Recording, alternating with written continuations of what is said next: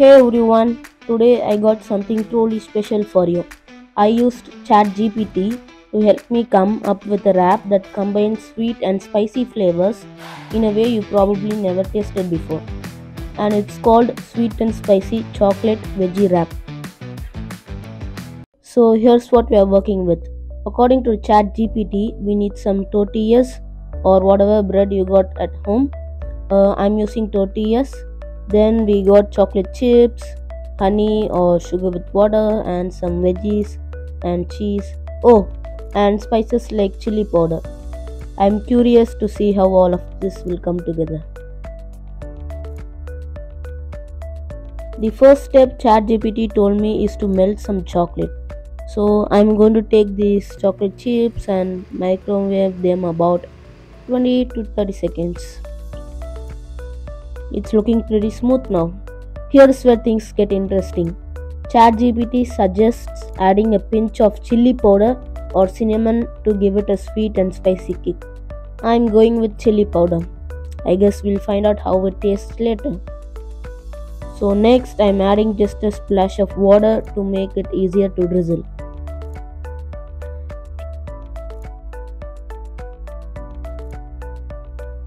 Next up, it's time to make a sweet drizzle.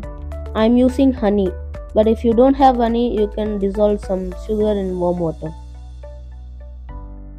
Okay, now I'm warming my tortillas in the microwave for about 10 to 15 seconds to make them soft and ready for the wrap. Now it's time to prepare this wrap. I'm adding some fresh veggies like cucumbers, carrots, basically whatever's in the fridge. I am really curious about how this is going to taste with the chocolate. Now let's place the chocolate over the veggies, and now I am finishing it off with a little of that sweet drizzle we made earlier. Let's wrap this up.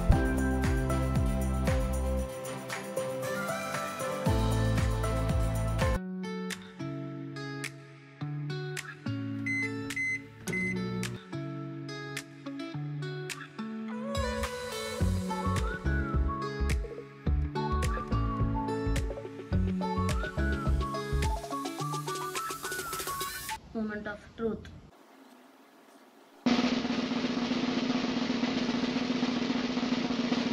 Wow.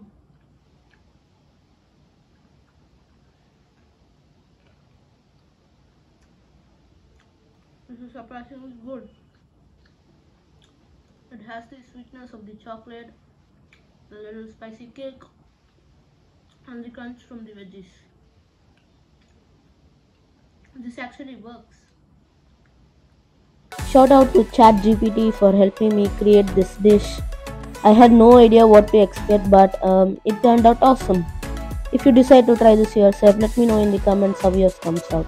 And don't forget to like, subscribe, and hit the notification bell for more fun experiments in the kitchen.